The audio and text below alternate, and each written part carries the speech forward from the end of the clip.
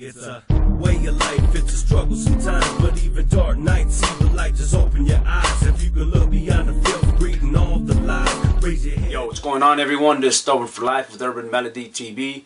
We're out here in the city of Santa Fe Springs at the Drug Lab with my special guest today, my boy, Sick Jacken, baby. Yes, sir. What's good, brother? Going on, big dog? Good to have you here, brother. Thank you very much, man. I appreciate you taking the time. I know I've seen you at a couple events. We've never really talked about meeting up or anything like that, but, you know, I figured it was time for me to reach out to you and be able to sit down to this little quick interview with you, sir. man. I appreciate you taking the time, man. Now, you just got back from Chile, yeah. right? Yeah, we're out there in Chile. We went and did 3 shows.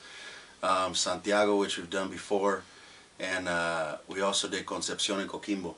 Nice, time, nice. so it was good. I like Chile. Yeah, Chilean people are one nice, of the man. best hip-hop scenes, I think, in Latin America. Oh, is that right? Yeah. Nice. Huge, especially Santiago. Nice. Yeah. Alright, cool. Now, I want to go way back. I was, you know, kind of reading up a little bit Making me about sound you. old, bro.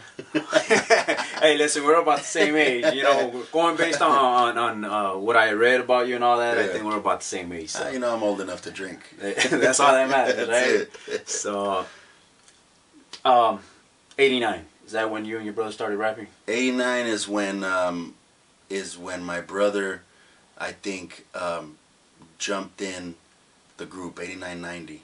Before that, I was rapping with my boy Jonjo. Okay. Who's the guy that actually got me to start rapping. Oh, okay. We were like 13 years old, and his uncle was a DJ, and he came with this single, 12-inch single, on vinyl, of course. It was a guy named Chulito. He was a rapper from Miami. Okay. And he was like, pretty much brought the record, and he was like, check this out, because it's the first time we heard somebody rapping in Spanish. And he was like, I could rap better than that. You know what I'm saying? And he did. He showed me, he pulled out a piece of paper and he showed me the rap. And I was blown away, bro. You know what I'm saying? Like, we were b-boying at the time. And, you know, it was the first time that I even thought about rapping.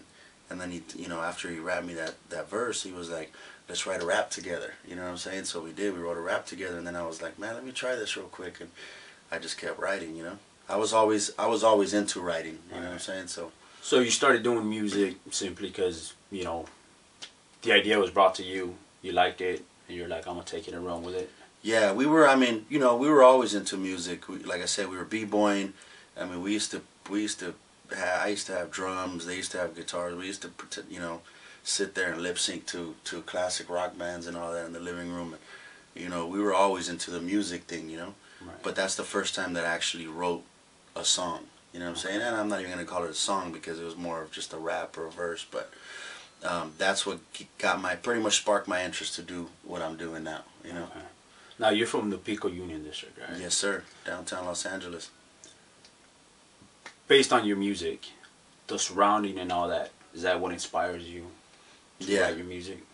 The Pico Union District was pretty much the muse for the first album, you know. And probably for everything that we've done since, you know, we recorded our first song, because that's where we experienced, you know, everything in the first 18 years of our lives, you know. Right. Really experienced before we started getting out into the world and seeing other cities. You know how it is in LA. A lot of people don't get out of their block. You know what I mean? Like, a lot of people that downtown LA have never even been to the beach. You know what I'm saying? Yeah, it's true. It's definitely true. So it's you know, for the first 18 years of our lives, that's all we knew. So that's pretty much what we wrote about, you know what I'm saying? And living in that neighborhood, it's not just what happens in that neighborhood, but what you hear about, you know, current events in the world, politics, everything. Right. You hear about it in the neighborhood. You know, the neighborhood kind of translates it, you know what I'm saying? Right. And you hear about it, but everything that we wrote about, yeah, it's pretty much based on life in the Pico Union District. Right. Now, when Be Real approached you guys about being in your group, Psycho Realm and all that, what did that mean to you? It was a turning point for us in what we were doing at the time, you know. Be Real, at that time, it was the summer of '93. I had just graduated high school, and we did a benefit at the Placita Olvera. Right. It was the End Barrio Warfare benefit, And that's pretty much all we're doing, you know, the college circuit. We're doing a lot of fundraisers and a lot of stuff for Metcha and stuff like that. So Be Real happened to be there and hit up a mutual friend of ours, Menace from the Latin Alliance, and he introduced us, you know what I'm saying? And Be Real pretty much was like, who are you guys working with? We said nobody. He's like, let me work with you guys. We were like, you can do whatever you want, bro. You're on top of the world. You know what I mean? That's when Black Sunday, I think, had just came out or was about to come out. You know, it's Insane in the Brain, bro. That's their biggest song. And, you know, for us, it was just like, we used to roll around bumping Cypress Hill, you know? Right. It was Be Real, being half Mexican, kind of made us believe that we could do something and contribute something good to his music and not just be a stereotypical, Latin rapper. You know what I'm saying? And I want to get to that, you know, eventually get to that on how influential you are, you know, and all that, because you are. You know, I see it. I've been to, you know, where you perform. I see, you know, your fans, and you have quite a fan base and loyal fan base, and you know, you're quite influential. When you signed, like I said, I rather talk to you because you know, I read, and I don't know if it's Columbia Records owned by Sony or it was Rough House, distributed by Columbia, Sony. Okay. What did that mean to you when you guys signed, when you had that contract and you and your brother signed it? It made it official. You know, it was, at that point it became more than just a hobby, you know? It became more than just, I mean, it's still, to this date, music is my passion. Nothing changed with that aspect of it, but as far as it being me, you know, doing my passion as a hobby and me doing my passion as a job, that's where it changed, you know what I'm saying? But being on Rough House and Be Real getting us that deal, Rough House, opened a lot of doors for us, because a machine like Sony can promote you around the world, you know what I'm saying? So instantaneously we were known around the world, you know what I'm saying? And we were being promoted in Germany, Russia, Spain, Italy, France, the UK, you know, Canada, Australia, Latin America. We're being promoted in places that we never even thought that people would listen to hip hop, you know, and now that we get the chance to tour a lot of those places, it's a trip, you know what I mean? Because you realize, damn, like my music reached, like some of these songs that these kids are singing along to right now, I wrote in my apartment, you know what I'm saying? I wrote in my apartment, like, you know, and it's like, you know, how it got from my apartment, from this little 4-track cassette recorder, to these kids in Russia who have Psycho tattooed on their stomach, and these kids in Germany that have, you know, Psycho Realm tattooed on their arms. It's a trip, you know what I'm saying? But that, I think that deal, that's what it did, is it propelled us into a whole nother realm, you know what I mean? Now, I was reading on it that you guys had conflicts with them, and you guys were released from the label. Do you think that if you would have gone that route, continued with them, and kind of, let's say, like you said, they censored you, if you would have said, okay, you know what, I'm going to abide by what you guys would want, do you think you'd still have such an influence? No. I think I'd be chasing whatever it is that they wanted me to create at the time. Their whole thing was we had a lot of support from Rough House. Joe the Butcher supported us. He put money out of his pocket to you know, when we got our advance, you know what I'm saying? He added to our advance out of his own pocket. And Rough House gave us all the support, but Columbia wouldn't back him up. And what they wanted, because at the time, all the artists, the whole roster on Columbia that was hip-hop was already on the radio. The Fugees, Nas, Cypress. So they realized how much easier it was to just go to a radio station and pay somebody to play the record. You're reaching a bigger audience quicker, you know what I mean? And all you got to do is break bread. You don't have to do the legwork of street teams and street promotion, you know what I'm saying? So when they're asking us, where's your radio single, you know, and we're telling them Psycho City Blocks, here's the video, they're like, well, that's too violent for people, you know what I mean? That's too violent. And it's like, well, you know, what do you want us to do? You want us to put a boombox in the video and wear glitter tuxedos and have 5 girls dancing behind us? Like, is that going to make the song less violent? You know what I mean? I don't get it. I thought it was a good creative video. There was nothing violent about it, you know. Maybe they used the wrong word. Maybe they're trying to say the images are too strong. Probably. You know, because of stereotypes and Right. because of how we look. You know what I'm saying? Right. We weren't doing anything wrong in that video. We didn't have guns in that video. You know, my brother's ironing and creasing his dickies. You know what I'm saying? What's so violent Shaving about his that? head We're and hopping all low. that We're good hopping stuff. low riders. You know what I mean? Right. We ain't doing anything different than anybody else is doing in the videos. We're sitting there, you know, rapping along to our song in front of the camera. But it is what it is. You know what I'm saying? And Right. because we didn't want to give them the radio single, they didn't really want to push us. So that's when we requested to be released. And we were like, you know, it was easy for us because we were signed to a production deal through Be Real, and he signed his production company to Rough House. So it was easy for us to just send a fax and say we want to be released, them signing it, and faxing it back out of the contract. You know what I mean? Any regrets from that? And that, no, because that started our independent career, and being independent was the best thing that ever happened to us. Right. You know? Now, I know that Psycho Realm as a group, you know, it's gone through some tragedies. Mhm. You know, you guys took a pretty big blow, you know, and the blow, it wasn't just as a group, but it was personal for Yeah. you. 1999, Yeah. you know, with the tragedy to your brother. Yeah.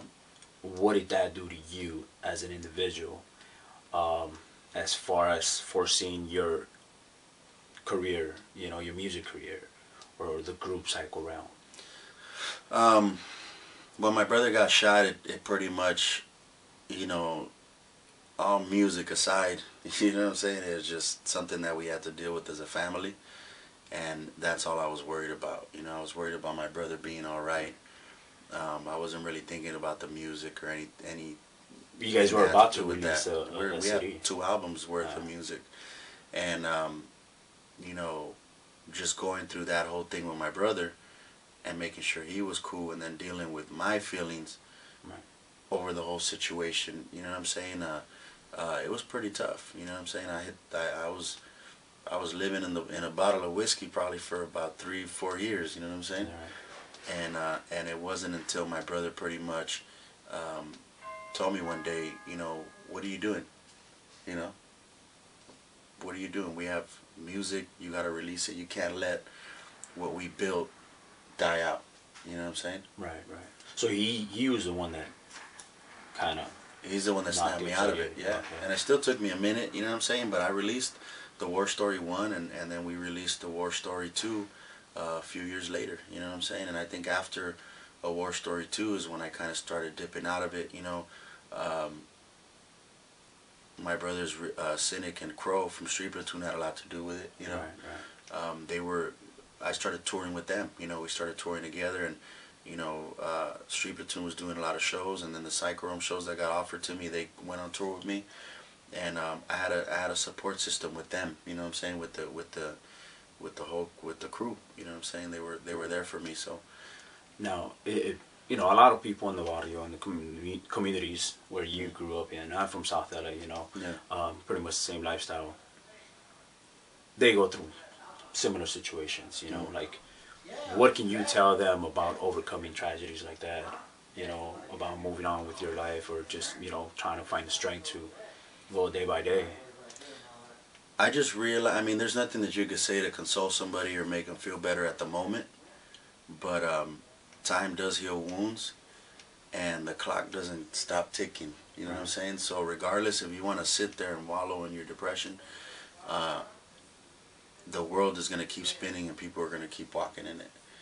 And you know, sometimes you got to be grateful for what you have rather than what happened. You know what I'm saying? Like Right, for the tragedy itself. You know, I'm thankful that I still have my brother. You know what I'm saying? I'm thankful that he's still alive and he could still talk and he could still be creative and he could still let out his creativity. You know what I'm saying? Right. And rather than, you know, of course it still makes me, you know, it still makes me sad that he's in his condition. You know what I'm saying? But I'm not gonna focus on that. I'm gonna focus on every time he shows me a song or a beat, or he comes with an idea, and the look on his face when he's excited that he has, you know what I mean? It's the same look that he had on his face when we were working together and he was walking. So I'm gonna focus on the positive. You know what I'm saying? Right. Now, let's say that tragedy wouldn't have happened. You know, how do you think you as a person or the name Psycho Realm would have been more influential than it is now, or? Yeah, I don't like speculating because, you know, you'd never know what would have happened, but Right. of course, you know what I'm saying? I think that it would have been something way bigger, you know what I'm saying? You're pretty much chopping off a half of the group, you know what I mean? Right, right. So, you No. know, but we did what we did what we could, and I think we did a pretty good job at keeping the name and the movement alive. Oh, You know? without a doubt, to this day, Yeah. man, to this day. Now, you know, I can see music from, at least your music, from three perspectives. Mm. You know, one, just what it is, music, you know, and just entertainment. A lot of artists out there, they do it for entertainment purposes. Yeah. Going based on your lyrics, we can take it two different ways, you know. A lot of them are, like you said, what we see in current events, you know, and how we translate it in the audio and stuff like that. Would you say your message in some of your songs to the youth or to the people in the community and say, screw the system, rebel, don't, you know, abide by their rules? Or is it your subliminal message saying, go out there, get educated, play their game, just play it better? It's both, you know. It's both. Oh, of course, always educate yourself. Right. You know, education I think is the best thing that anybody can do for themselves. You know, it's worth more than gold. You know. Right. But you know, it's not just, you know, you don't want to be a rebel without a cause. You know what I'm saying? You don't want to just rebel to rebel. You don't want to just say fuck the cops just to say fuck the cops. You know what I'm saying? Right. There has to be a reason behind it, and you have to know what you're standing for and what you're fighting for, and that's where the education comes in. You know, I think that, you know, a lot of the times people get caught up in that, you know, that whole screw the system. Right. And they use it as an excuse, and they use it as a crutch, kind of like a scapegoat. Right. For why they're broke and why they're still in the hood and why they ain't got nothing. You know what I mean? Definitely. But they won't go to school. They won't, you know, do They're what pretty they gotta much do. proving them right. You They're won't, proving the system yeah, right. You won't You do know? what you got to do. What you got to do to get yours. You know what I mean? No one's gonna hand it to you. Right. And that's where kind of like the gray area is at. You know what I'm saying? Definitely, definitely. I always say that, you know, in the audios, you know, if the system doesn't care, then we need to care for ourselves. Of course. You know, the system ain't gonna feed us. We gotta feed ourselves. You know what I mean? But the system, then again, the system doesn't feed anybody but the people working for the system. Right. You know what I'm saying? That's it. The employees of the system get paid. Everybody else the system's just created as pretty much a guideline. You know, those are your boundaries. What you have to do is you have to work within those boundaries to get yours. You know, no one's telling you can't make money. No one's telling you that you can't become a millionaire. You know what I mean? No one's telling you can't do this and you can't do that. But, you know, when you're not this and you're not that and you're using the system as an excuse, it's kind of, you know, it doesn't make sense either. You know what I'm saying? That's cool, man. Now, where are you musically? You know, what are you working on? What are your current projects? What are you going to head to from here? We just dropped Terror Tapes 2, Cynic and myself. That's the second in the series of the Terror Tapes. We pretty much, that's the first record in a while that we produced completely, you know. I think the Six Symphonies album in 2005 was the last one. After that we did Terror Tapes 1, which is more of a mixtape format, you know, and the reason we did that was because people knew what Psycho Realm was, but they didn't really know what it was, you know what I mean? They knew about us, but they didn't know the music. So what we did, the concept for Terror Tapes 1 was, let me get your favorite rapper's beat and let me rap on it, and then you can compare me to your favorite rapper, you know what I mean? So when Terror Tapes came out, a lot of people, it turned a lot of heads, you know, people were like, okay, these guys could really rap, you know? For Terror Tapes 2, what we wanted to do is we wanted to show our production, you know, because we produce, you know. Psycho Realm Records, you know, I produced, had some a couple beats from TRT, Crow from Street Platoon. The Street Platoon records was all Cynic and Crow, you know what I'm saying? I did a joint on there, TRT. So we've always kind of pretty much produced our own music, so we wanted to showcase that on Terror Tapes 2 on top of our rapping, you know what I'm saying? Nice. So that's the project that just came out in May of this year, 2012. We got, you know, Joel Ortiz on that, Sean Price, Murs, Chase Infinite. You know, we got a couple features on that, and it's doing good, man. It's created another touring cycle for us. You know, like I said, we just got back from Chile. We're about to go to Brazil. Then we go to Mexico, and then we go do a Europe run. Nice. You know, before Christmas, because I gotta play Santa Claus to all my kids. This guy. Yeah, man. You have a lot of fans, but you also have a lot of rap artists out there, whether they're rap or different type of, you know, genre out there. Mm-hmm. How do they go about trying to get a hold of you or your group, you know, to produce something together? PsychWorldOnline.com is the home base, you know what I'm saying? But if they want to hit me directly, the social sites are always cool. Facebook works because they can send me a private message, you know what I'm saying? I don't really like to talk business or anything publicly, you know? Right. So but a lot of people hit me up on the private message, you know, but the thing with the social sites is, you know, everybody's hitting you up for, you know, hey, send me a beat. I want to rap on a beat, you know? And it's just like, ain't that easy, you know? Right. You work for yours. Yeah, and what do you do? What do you do for a living? I do construction. Come build me a room in my house for free. Right. Because you know, I like your work, homie. You know what I'm saying? Like, yeah, you know, people take this as a, you know, nowadays with the internet and all that, the value of music is kind of disappearing. You know what I'm saying? So people think that it's all, they get your songs for free.